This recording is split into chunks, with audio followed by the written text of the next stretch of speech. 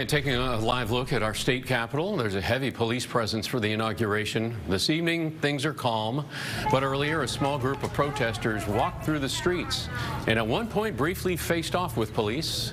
KPIX 5's Andrea Nakano live at the state capitol for us right now. Andrea?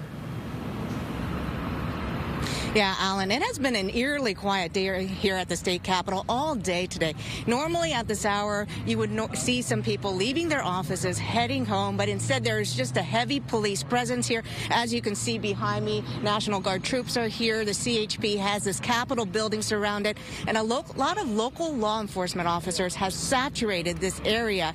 But earlier today, there was a protest.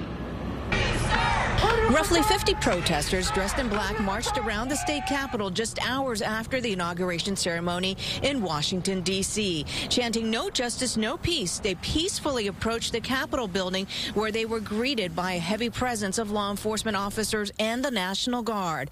By early afternoon, this crowd was gone.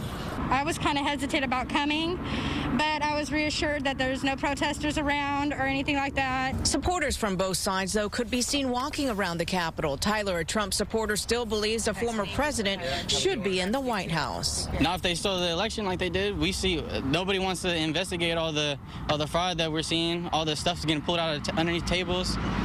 It's ridiculous. Those around the Capitol today say they do feel safe with the extra presence of law enforcement in this area and throughout downtown Sacramento. This inauguration day has brought hope to some that the country will see progress in the next 4 years. Hey, we're really bottoming out right now. You know, the death rates are higher than they've been at any point. And frankly, I think the end of the Trump administration represents the point at which the most damage has been done and needs undoing.